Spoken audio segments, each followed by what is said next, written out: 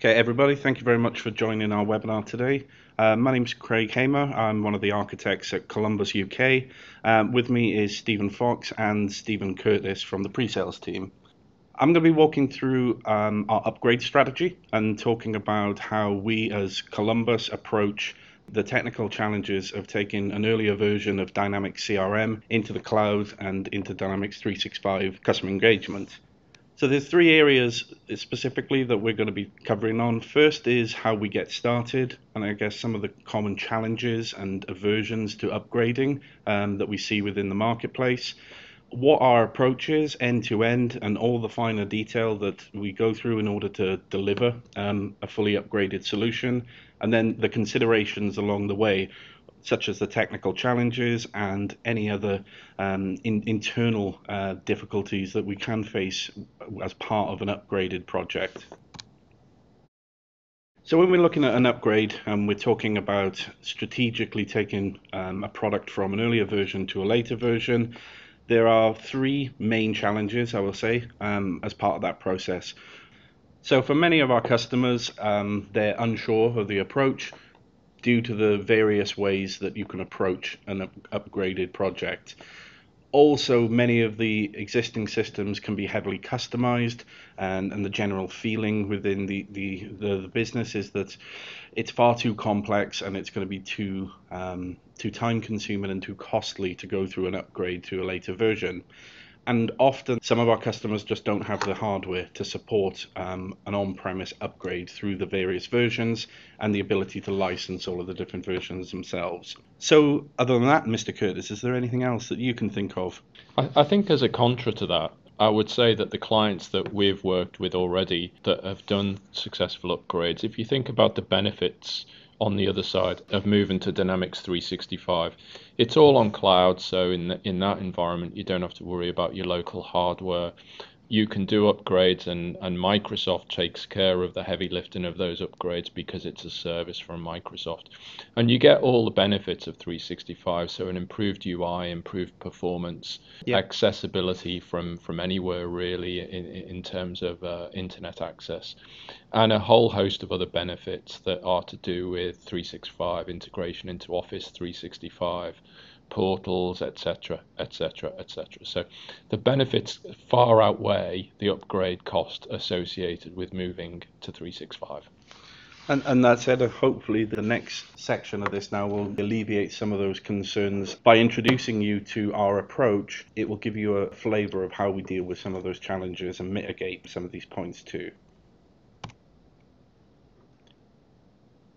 So let's look at our approach from a Columbus perspective. Quite often when we come into a new business and a new customer, we have very little detail of how that business operates and how the system supports that business. So the first phase of our upgrade scenario is really to understand both your business and your system as best as we can in order to get the real feeling of what it is you're trying to achieve through this upgrade procedure. This normally starts with an initial analysis phase and a system health check. Let's get under the hood, have a look at the system that you have in place, what modifications have been done to it, and generally scope out from a very high level the breadth and the depth of the upgrade that needs to take place. This will give us an insight into the estimate and the time and it will take to deliver that upgrade, but also some of the other technical complexities and tease out any other gotchas that we're going to find later as part of that project. That way we can prepare for them and we can mitigate that risk early. The system familiarization is exactly the same there. We need to understand not only from a technical perspective how the system hangs together, but also how you as a business operate that system, how you use it, how it interacts with your customers, and how it delivers a business benefit to you. With that analysis phase done, our next stages then is to take the problem away from you and take this into our own internal environments. So what I mean by that is to replicate your system within the Columbus infrastructure.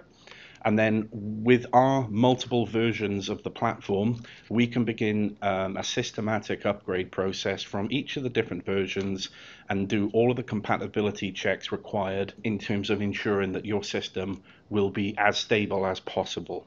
The compatibility checks, and there are a few common areas that we check for as part of this process is we'll look for any unsupported modifications. So anything that's been done internally or through other solution providers, we'll ensure that we have a supported means to move those from an on-premise to an on-cloud system.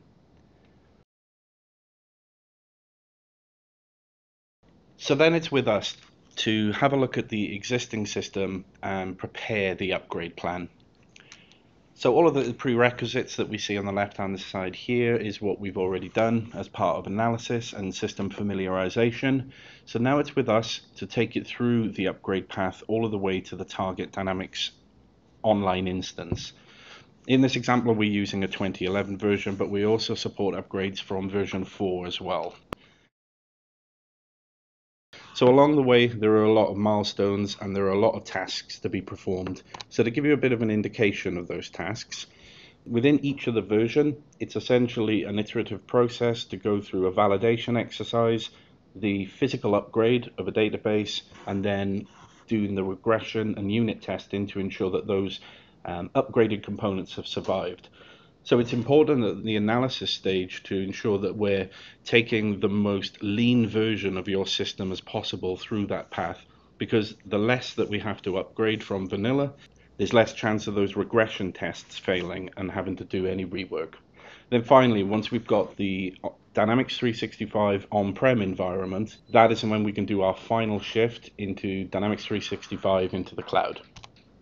Then comes the next stages where we have UAT assistance, key user training, any assistance in adopting the new user interfaces, and also the final parts of regression testing.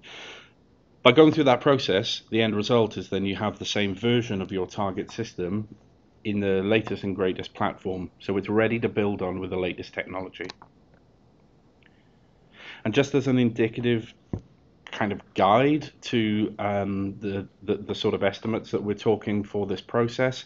Obviously, this is subject to analysis and the complexity of the system, but we would expect typically for a later version to be fairly easy as part of an upgrade, so 10 to 20 days to go through all of these processes. But as you go backwards through the various versions and different parts of the technology become less compatible with Dynamics 365 Online, this adds a little bit more time then, depending on how far back your current version is. So I just want to talk about very quickly a customer of ours where we've applied this upgrade strategy. Karla Jonas was a customer that we took from CRM version 2011 into Dynamics 365 customer engagement. And we applied the exact same planner that you've seen here, taking them through the various different versions. One of the key things we did with Karla Jonas was to revisit their heavily bespoke version of Dynamics CRM and have a look at what features were in use within the business and what features were no longer needed. And the key part of that is to ensure that we weren't upgrading components that were no longer needed by business process. This made the upgrade process ultimately easier. So then when they were in the latest and greatest platform, this is where we introduced new features and we were able to take advantage of some of the more modern areas of the Dynamics platform, such as Power Apps, things that just weren't possible on the initial version of that product.